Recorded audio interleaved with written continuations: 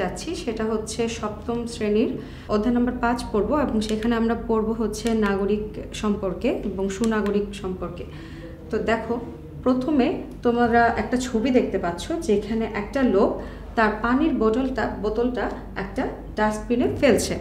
তো এই পানির বোতলটা সে কিন্তু ডাস্টবিনে ফেলছে, অপর দিকে তার পিছনের দিকে লক্ষ্য করো, তার ঠিক পেছনের যে অংশটা সেই অংশে প্রচুর ময়লা, অথচ তার একটু দূরেই একটা ডাস্টবিন রয়েছে। মানুষ এই জায়গাটা না ফেলে এই জায়গাটায় ময়লা ফেলে নষ্ট করে ফেলেছে। তো এটা কি কোনো ঠিক কাজ হয়েছে? আমার মনে হয় তোমরাও আমার সাথে একমত হবে যে না, এই কাজটা মোটেও ঠিক কাজ নয়। লোকটা ডাস্টবিনে ময়লা ফেলছে এবং তোমরাও ডাস্টবিনে ময়লা ফেলবে। এখানে দেখো, একটা ছেলে বা একটা লোক একটা বৃদ্ধ মহিলাকে সাহায্য করছে। বয়স্ক মহিলা, তার হাঁটতে কষ্ট হতে পারে, সেজন্য সে তাকে সাহায্য করছে। তো অপরকে সহযোগিতা করা, এই বিষয়গুলোই হচ্ছে সুনাগরিকের গুণাবলী, প্রতিবন্ধকতা এবং তা দূর করার কিছু উপায় আছে। যে আমরা সুনাগরিক, সেটা প্রমাণ কি, কোন কোন বিষয়গুলো বা কোন কোন বৈশিষ্ট্য থাকলে আমাদেরকে সুনাগরিক বলা যাবে। তো রাষ্ট্রবিজ্ঞানীদের মধ্যে 3টা গুণ থাকলে বা 3টা বৈশিষ্ট্য থাকলে একটা মানুষের মধ্যে সে অবশ্যই সুনাগরিক হিসেবে গড়ে উঠবে। আশা করি তোমাদের মধ্যে এই গুণগুলো আস্তে আস্তে গড়ে উঠবে। একটা সুনাগরিকের যেসব গুণাবলী থাকা উচিত, প্রথমত হচ্ছে তার বুদ্ধি থাকতে হবে, সে আত্মসংযমী হবে এবং বিচার বিবেক ক্ষমতা তার থাকবে।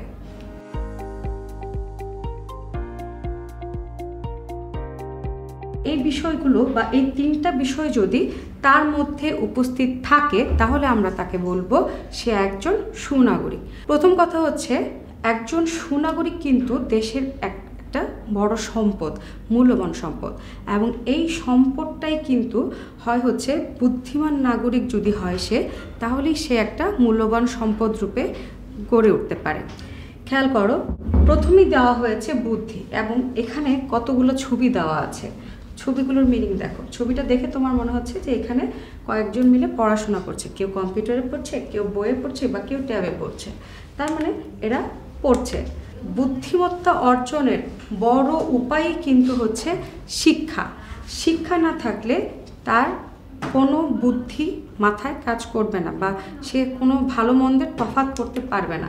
সে যদি শিক্ষিত হয় বা বুদ্ধিমান নাগরিক হয় তাহলে সে নির্বাচনের সময় ভোটের মাধ্যমে সে উপযুক্ত প্রতিনিধি নির্বাচন করতে সক্ষম হবেন, যিনি বা যারা এই দেশকে সুষ্ঠুভাবে পরিচালনা করবেন এবং উন্নয়নের দিকে ধাবিত করবেন।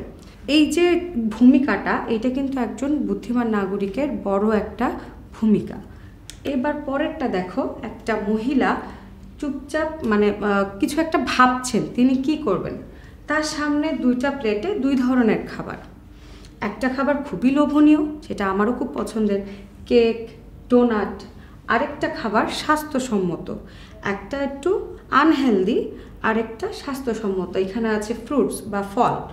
এই ফল, এক সাইডে ফল আর এক সাইডে কেক। এখন সে চিন্তা করছে আমি কোন খাবারটাকে গ্রহণ করব বা কোন খাবারটাকে খাবো, কোন খাবারটা খাবো।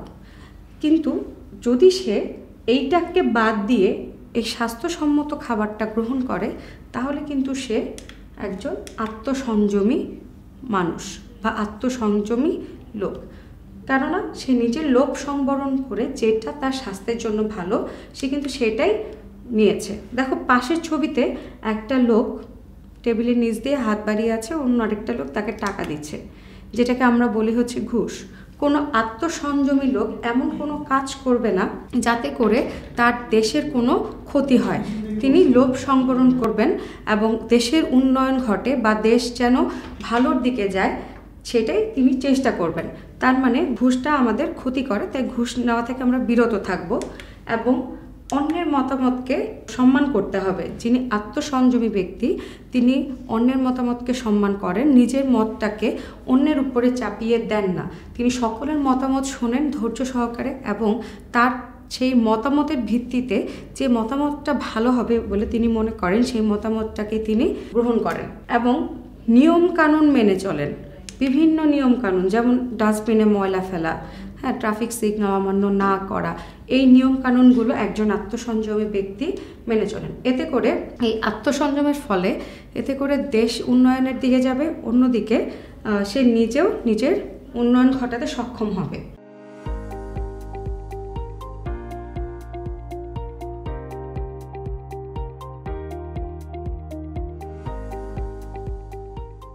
এইবার আসো বিচার এবং বিবেক।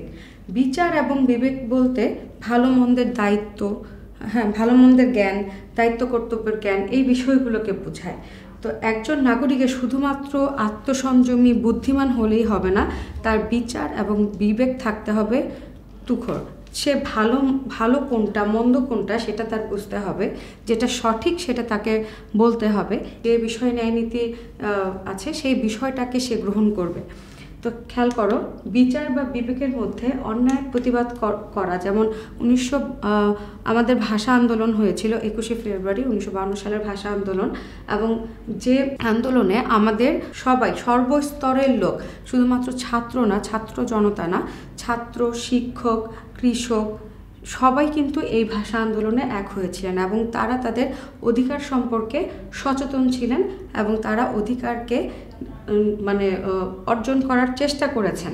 তার মানে তারা কি করেছিলেন, তার মানে অন্যায় প্রতিবাদ করার মনোভাব তাদের মধ্যে ছিল। এবার পরেরটা দেখো, আইন শৃঙ্খলা মানতে হবে। কিভাবে মানতে হবে? যেমন ধরো ওই পাশে দেখা যাচ্ছে যে একটা লোক গাড়ি চালাচ্ছে কিন্তু কানে মোবাইল ফোন দিয়ে, কিন্তু বারবার বলা হয়েছে যে গাড়ি চালানোর সময় মোবাইল ফোন বা ফোনে কথা বলা যাবে না, এতে করে সড়ক দুর্ঘটনা হওয়ার সম্ভাবনা থাকে। সুতরাং গাড়ি চালানোর সময় এই ধরনের কোনো কাজ থেকে বিরত থাকতে হবে।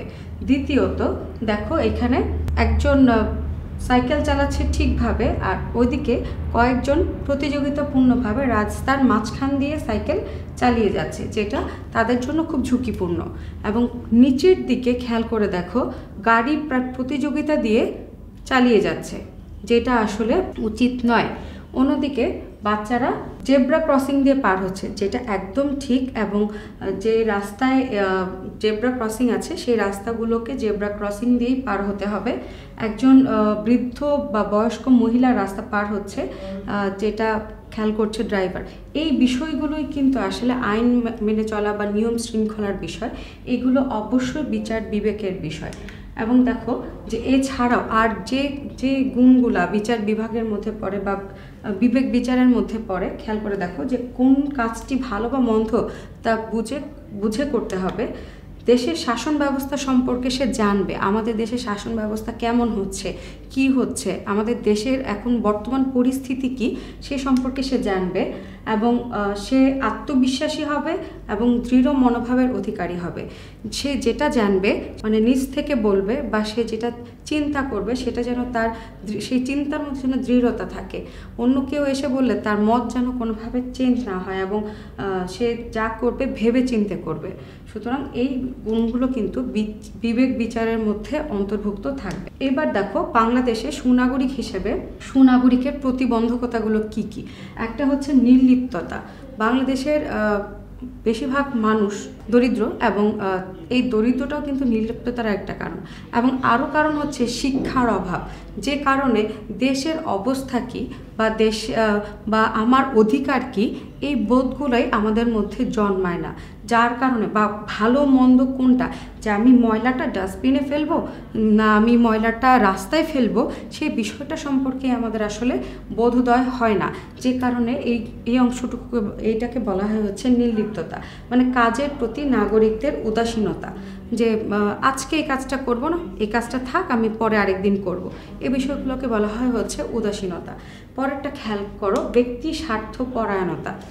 ব্যক্তি স্বার্থপরায়ণতা, নিজের স্বার্থকে বেশি করে দেখা বা দলীয় স্বার্থকে বেশি করে দেখা, অন্যকে ছোট করে দেখা, এই বিষয়টা খুব মারাত্মক একটা বিষয় এবং এতে করে দুর্নীতি, স্বজনপ্রীতি এবং পক্ষপাতিত্ব এই বিষয়গুলোতে মানুষ জড়িয়ে যায়। এবং ব্যক্তি স্বার্থপরায়ণতার কারণে কিন্তু অনেক ভালো মানুষ হয়তোবা কাজের সুযোগ পায় না বা যোগ্য জায়গায় যেতে পারে না, স্বজনপ্রীতি বা দুর্নীতির কারণে যার কোনো যোগ্যতা নেই তারাই এগিয়ে যায়। খেয়াল করো, দলীয় মনোভাব। দলীয় মনোভাবটা কি? দলীয় মনোভাবটা হচ্ছে গণতান্ত্রিক শাসন ব্যবস্থায় রাজনৈতিক দল ছাড়া কার্যকর থাকে না, ফলে শাসন ব্যবস্থা এক ধরনের দলীয় মনোভাব কাজ করে। গণতন্ত্র আমাদের ভিন্ন মতের প্রতি শ্রদ্ধাশীল হতে শেখায় এবং কিন্তু একই ব্যবস্থায় আবার নিজ দলের প্রতি একরকম, আবার বিরোধী দলের লোকদের প্রতি অন্যরকম আচরণ করলে তা সুনাগরিকের পথে বাধা হয়ে দাঁড়ায়।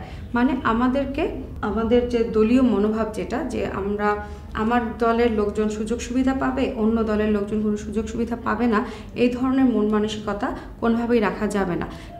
যখন আমি কাজ করব, যখন আমি একটা দেশের একজন সুনাগরিক বা একটা দেশের কোনো ভালো একটা পর্যায়ে আছি, যখন আমি এ ধরনের কোনো কাজ করব, তখন অবশ্যই আমাকে মাথায় রাখতে হবে যে আমার দেশের প্রত্যেক মানুষ যেন, সেটা আমার বিরোধী দল হোক, আমি সরকারি দলই হই, আর যেখানেই থাকি না কেন, সবাই যেন সমানভাবে সকল সুযোগ সুবিধা ভোগ করতে পারে। পরেরটা দেখো, অজ্ঞতা ও নিরক্ষরতা। মানে পড়াশোনা জানে না বা কোনো বিষয় জানে না, অথচ তাকে যদি ভালো কথাও বলা হয় তাহলে সেই কথাটা সে শুনতে নারাজ। তার মানে সে ওই বিষয়টা সম্পর্কে অনভিজ্ঞ বা অজ্ঞ, এবং সে শিক্ষা লাভ করেনি বলেই কিন্তু নিরক্ষর। এবং এই নিরক্ষর বা অজ্ঞতার কারণে তাদের মধ্যে বিভিন্ন ধরনের অন্ধবিশ্বাস জন্মায়, যে কারণে তারা সেই ভালো মন্দের বিচার বিবেচনা বোধটাও তাদের মধ্যে থাকে না। ধর্মান্ধতা। আমি যে ধর্মে জন্মগ্রহণ করি না কেন, অন্য ধর্মকে আমার ছোট করে দেখার কোনো উপায় নাই। আমার ধর্ম আমার কাছে বেস্ট হতে পারে বা খুব ভালো হতে পারে, অন্যর কাছে কিন্তু অন্যের ধর্মটাও ভালো। সুতরাং আমি আমার ধর্ম আঁকড়ে পড়ে থাকবো না, আমাকে সকল ধর্মের মানুষকে সহযোগিতা করতে হবে এবং সম্মান জানাতে হবে। এবং দাম্ভিকতা বা অহংকার, যেটা মানুষের মধ্যে বা মানুষের ধ্বংসের একটা কারণ, যে অহংকার বোধ বা অহমিকা বলো, যেটাই বলো, যে এটা মানুষের একটা ধ্বংসের কারণ হয়ে দাঁড়ায়। তো আমি যখন একজন সুনাগরিক, আমি অনেক কিছু জানতে পারি, কিন্তু আমার মধ্যে এমন কোনো বোধ আনা যাবে না যে আমি অনেক কিছু করে ফেলেছি, আমি অনেক অহংকারী হয়ে গেছি, এই ধরনের কোনো বোধ আমার মধ্যে কাজ করা যাবে না, তাহলে আমি সুনাগরিক নই। সাম্প্রদায়িকতা। ওই যে বললাম যে আমি হিন্দু হতে পারি, আমি মুসলিম হতে পারি, আরেকজন খ্রিস্টান হতে পারে অথবা বৌদ্ধ হতে পারে, কিন্তু আমার ধর্ম বেস্ট এবং আমার ধর্মকেই প্রতিষ্ঠা করতে হবে এমন কোনো কাজ করা যাবে না। যার যার একটা কথা বর্তমানে তোমরা শুনে থাকবে যে ধর্ম যার যার, উৎসবটা সবার। তার মানে প্রত্যেকের যে যার ধর্মটা পালন করবে, কিন্তু প্রত্যেক জাতিকে বা প্রত্যেক যার যার আলাদা ধর্মীয় অনুষ্ঠান বা আলাদা ভাষা, যেমন ক্ষুদ্র গোষ্ঠীদের ভাষা আলাদা, তাদের ভাষা, তাদের উৎসব, এইগুলো পালন করারও সুযোগ দিতে হবে। আমি জোর করে আমার ধর্মের প্রতি আকৃষ্ট করব বা আমার ধর্মকে আমি প্রতিষ্ঠা করার চেষ্টা করব, এই কাজগুলো করা যাবে না। অর্থনৈতিক অনগ্রসরতা। যেহেতু আমাদের দেশের বেশিরভাগ মানুষ হচ্ছে অর্থনৈতিকভাবে দুর্বল, তাই আমাদের এই অর্থনৈতিক অনগ্রসরতাও কিন্তু এক ধরনের প্রভাব ফেলে আমাদের সুনাগরিকতার মধ্যে। বাংলাদেশ একটা উন্নয়নশীল দেশ, যেখানে 50% লোক দারিদ্র্য সীমার নিচে বাস করে এবং দারিদ্রতার কারণে প্রায় 1/3 লোক এখন পর্যন্ত অক্ষর জ্ঞানহীন, মানে তারা পড়ালেখা করতে পারে না। যেহেতু তারা পড়ালেখা করতে পারে না, তাই তাদের মধ্যে কিন্তু বিচার, বিবেক, বুদ্ধি, আত্মসংযম, এই বিষয়গুলো আসলে কাজ করে না। তো এই হচ্ছে বাংলাদেশের সুনাগরিকতার প্রতিবন্ধকতা। এবার আমরা দেখব সুনাগরিকতার প্রতিবন্ধকতাগুলো দূর করার উপায়। উপযুক্ত শিক্ষা গ্রহণ করে দেশপ্রেমে উদ্বুদ্ধ হতে হবে এবং সকল ধরনের অলসতা, নির্লিপ্ততা পরিহার করে দেশ গঠনে অংশগ্রহণ করতে হবে।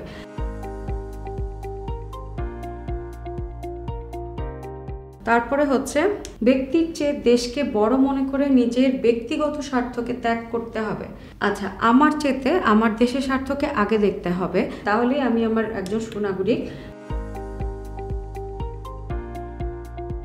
দলীয় মনোভাব পরিত্যাগ করে সর্বজনীন মনোভাব পোষণ করতে হবে।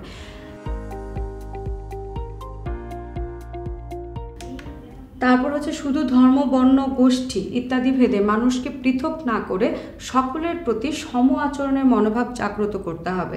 এই যে একটু আগে বললাম যে ধর্মান্ধতা বা সাম্প্রদায়িকতা, এই বিষয়গুলো কাজ করা যাবে না, এবং যে যার ধর্ম পালন করতে পারে, ধর্মীয় অনুষ্ঠান পালন করতে পারে, কিন্তু সকলের প্রতি সমান আচরণ বজায় রাখতে হবে। এবং দাম্ভিকতা পরিহার করে সকলের জন্য কল্যাণকর মতামতের উপর গুরুত্ব প্রদান করতে হবে।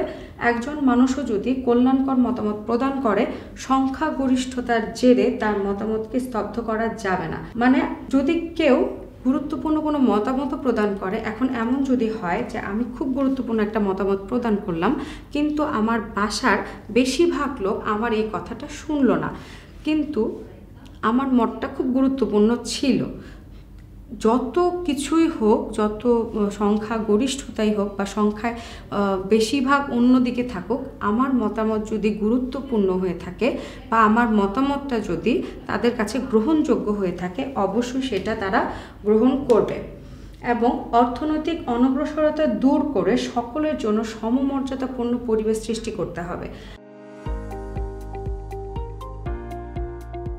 সকলে যেন সমানভাবে বই পায়, খাতা পায় বা স্কুলে বা বিদ্যালয়ে যেতে পারে, সেই ব্যবস্থা করতে হবে। যেমন বাংলাদেশ সরকার মেয়েদের জন্য পড়াশোনার মানে একদম 12 ক্লাস পর্যন্ত পড়াশোনার ব্যবস্থা করে দিয়েছেন।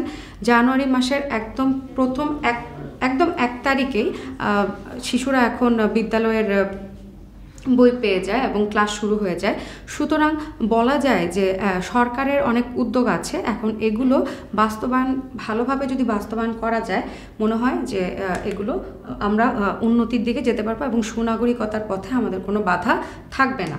এবার খেয়াল করো, আমরা এই যে পড়ালাম, এই পড়ানোর উপরে কিছু মূল্যায়ন রেডি করা আছে। তোমরা খাতা নিয়ে বসেছো আমি জানি, তো খাতায় কোশ্চেনগুলো লিখে ফেলবে। একটা হচ্ছে, রাষ্ট্রবিজ্ঞানীদের মতে সুনাগরিকের কয়টা মৌলিক গুণের অধিকারী হতে হবে? কারা রাষ্ট্রের মূল্যবান সম্পদ? সুনাগরিকের জাগ্রত শক্তি কোনটা? নির্লিপ্ততা কি? গণতন্ত্র আমাদের কি শেখায়? আমাদের দেশের কত ভাগ লোক দারিদ্র্য সীমার নিচে বাস করে?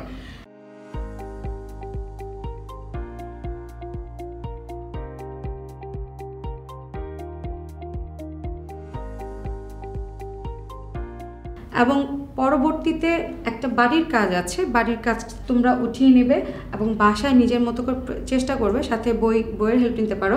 বাংলাদেশের সুনাগরিক হওয়ার ক্ষেত্রে প্রতিবন্ধকতাগুলো চিহ্নিত করে তার দূরীকরণের উপায় ব্যাখ্যা করো।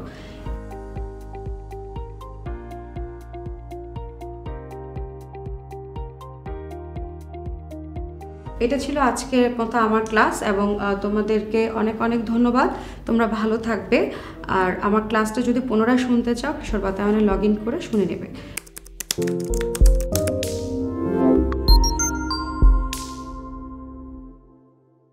ভালো থাকবে। আল্লাহ হাফেজ।